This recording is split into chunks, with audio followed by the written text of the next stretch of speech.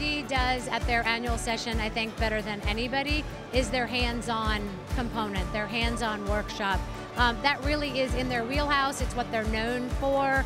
And in dentistry, you can sit and listen to a lecture all day long, and you're only going to get a certain percentage of that you can implement with your patients.